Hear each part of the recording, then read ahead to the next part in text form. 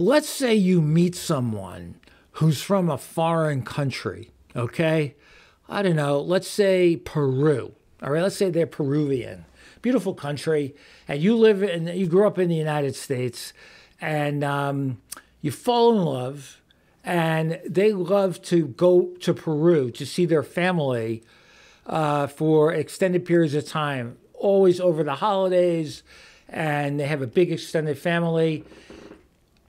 If you're not on board with going with them and they want you to go, you better work that out before you get married, because I've seen too many cases where somebody will be from a foreign place, and for whatever reason, the person that they marry doesn't want to go with them all the time. And it causes unnecessary friction. So through the lens of an experienced divorce lawyer, if you're not on board with that kind of travel, you ought to talk about it ahead of time, certainly ahead of getting married, because it could become a friction point that would lead to what?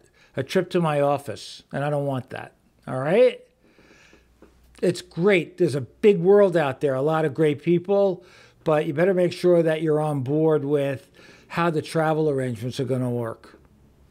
Share this with somebody who's dating someone from Peru. All right? Like, drop a comment, subscribe. Love to have you as part of the community.